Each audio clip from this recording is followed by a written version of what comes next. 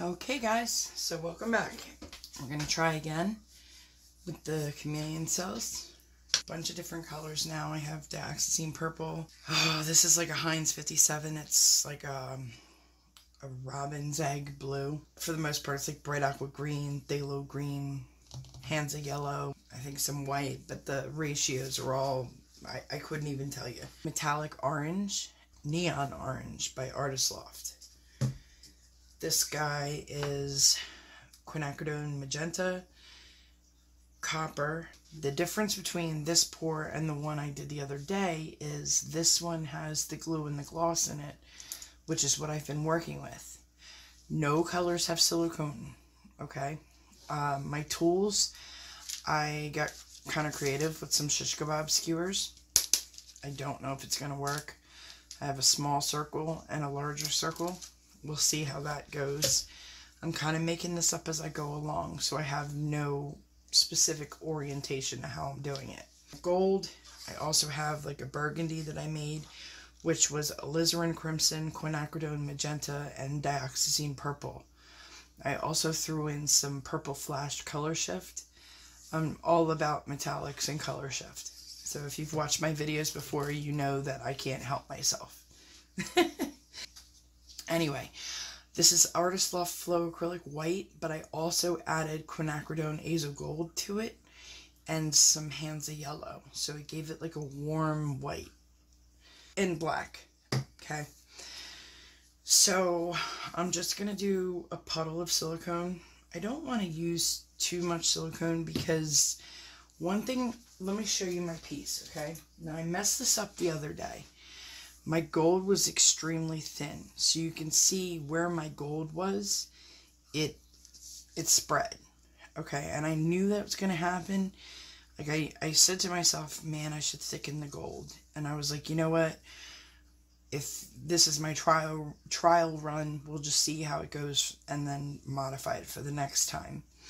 So, as you can see, my boyfriend said, it looks like you skinned a crocodile. And I was like, yeah, it does, doesn't it? So, yeah, kind of cool little chuckle. But anyway, anytime I'm doing like tutorials and testing out new stuff, I either use photo paper or tiles. The kind that I use is high gloss waterproof photo paper, and I love it. You know, I either put it in a frame, I seal it with resin, you know, I glue it down to something and then seal it with resin over top. It totally works for me. And then a tile, if I don't like it, I just take it outside and hose it off, or I'll sit it in a bucket of water and it'll soak through and get underneath the acrylic, and then I can just wipe it away and start over. To do something like this, okay, and then widen it this way. You can always take your finger and grab a hold of the paint and roll your finger, and that will always spread your paint for you as well. Yeah, like that. And then let's bring it down again. I probably should have spreaded the other colors first before I started doing this, but it is what it is. I want it to be some contrast. So let's do some orange. Whoa, I just did that, didn't I? Oh my gosh. So I was thinking about, let's do white on this side. I have a lot of friends in San Francisco, especially now that I've been pouring, and I just heard about that earthquake. Guys, I hope you're alright. I know that's some scary stuff.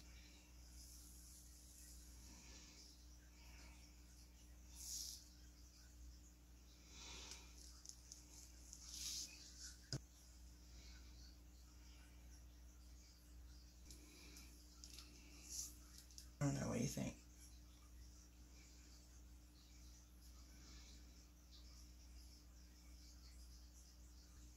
The burgundy.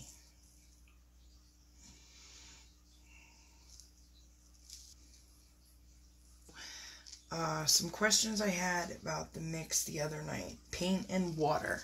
Alright, that's what I used.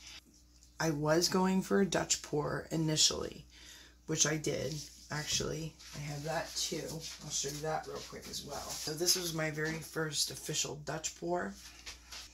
Allie Jones, I think her name is fully, but she's known as Chameleon Jones Art on Instagram. She was actually the first one who came up with the idea of the chameleon cells. As much as I would love to take credit, that's just not the type of person that I am. So, I mean, I do have my own method. I did use my catalyst, and I did figure it out before she officially told me, you know, how she did it. But, you know, the inspiration totally goes to her. Alright, so I know this looks crazy right now, but, you know, we're getting ready to swipe it, so it's going to look different, hopefully. That's what we're at least going for. Now, I'm going to give it a torch, because there is a lot of air bubbles in here. I do recommend doing that first. The photo paper, I have electrical tape rolled up as like a wheel, and that's holding the photo paper onto a piece of cardboard that is also wrapped in saran wrap. Alright, I'm happy. I got that out of my system. You guys are probably like, what is she doing? This is just so overkill. But, now, I was thinking about the center out. Let's do that. I haven't done that yet. Scared money don't make money, right? So I'm coming down the center with my black. So I've got 2 paper towels here, and I have my water, so I'm going to wet the paper towels, and I'm going to wring them out. I'm going to dip it in the black, like that, and I'm just going to pull. Right? That's one. Grab this. I'm dipping it in the silicone, right? Shaking it off. And then boom. Boom. Boom.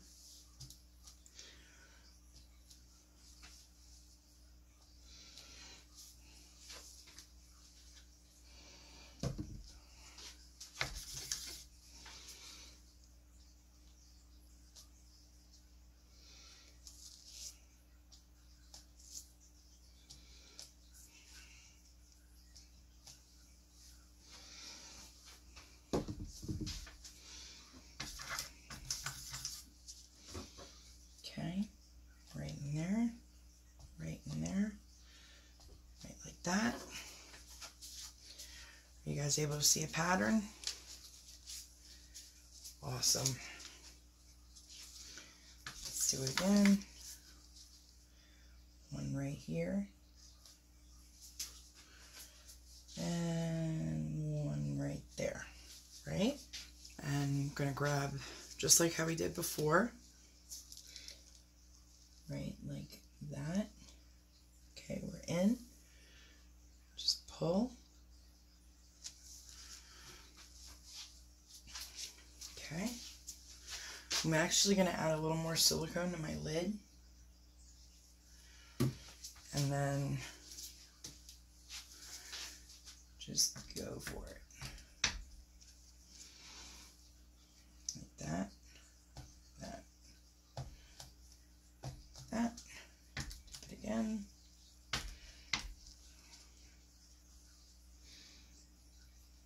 That.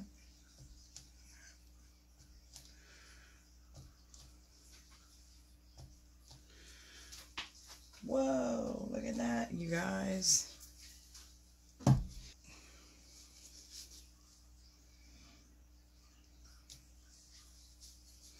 That's crazy.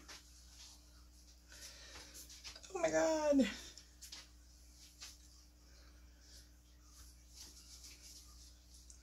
So I was thinking about something. Like, let me coat it in silicone. Then I have some of that blue here on the table. There you go, boom.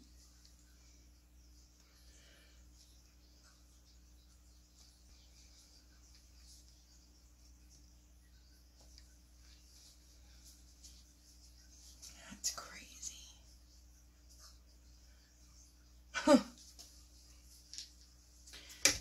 Alright, so we have this big, you know, strip of black with stuff that really doesn't seem to want to play.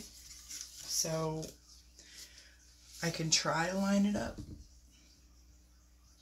This is probably really stupid, but, you know, why not?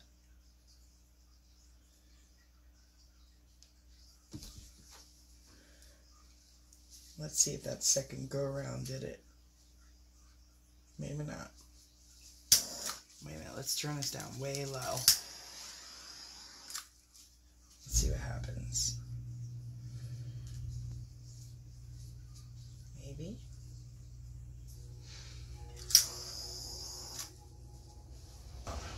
Look, it's coming through. I'm just gonna stop. Absolutely. I'm so gonna stop. That is so cool.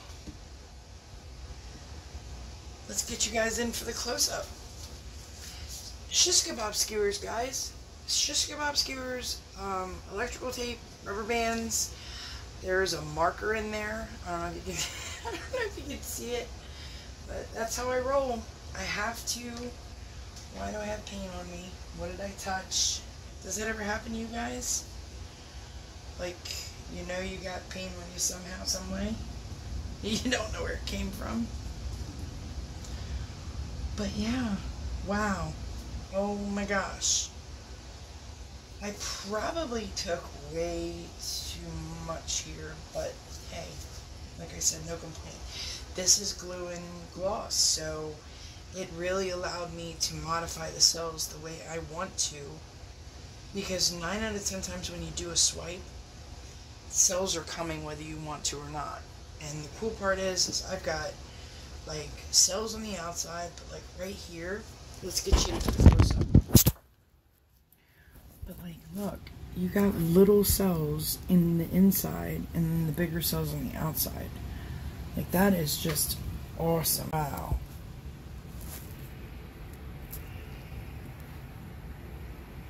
That is so cool. There's not another painting like this one. Not by a long shot. Let's see how close I can get you without it distorting. See, I really wish this could come through more, but, you know, it's a work in progress. I probably put too much black in the center. I'll try again next time and not add as much black. Or, you know, not as much paint into the center. But there you have it, guys. Okay, so we're about 80% dry with this piece. A couple of the things that I have learned from this piece as opposed to the first one is, like, this flower right here has no crazing to it. A few of these do. And the reason why is because when I stuck my shish kebab skewers into the silicone, I was dipping it right into the paint, like here, here, and so on. This one, I actually dipped it into a paper towel first, and then hit it right here. So if you look at it in the light, you can see some of them are crazed and others aren't. And so for the next time, I'm definitely going to do that. I also recommend using some type of tool that doesn't have a very broad tip to it. So the skewers had a really, you know, like pencil point tip, maybe like the back of a sewing needle, something that isn't extremely pointy, but, you know, so you don't go through your canvas or whatever you're doing, but something with a fine enough tooth to it. Like, I was thinking about using a comb, and I'm kind of glad I didn't, because the silicone would probably be unbelievable with it. But you know, these you can get at Walmart, and I mean, the tips are just extremely, you know, tiny. And I just had a thin layer of silicone in the lid, so it wasn't like I was submerging the tip of the skewer into the silicone. But ultimately, I'm extremely happy with this. I think it's really cool looking. These look like they're glowing. Like, the photo just does not do it justice at all. So I hope you like this piece, and stick around because I got a couple more ideas headed your way. And thanks for watching and subscribing. So have a good night, guys. Bye.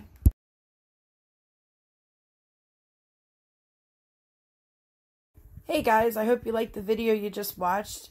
Here's 3 more choices to click on some more videos of mine. One being the playlist of my 2019 pours, and then some of my most popular videos.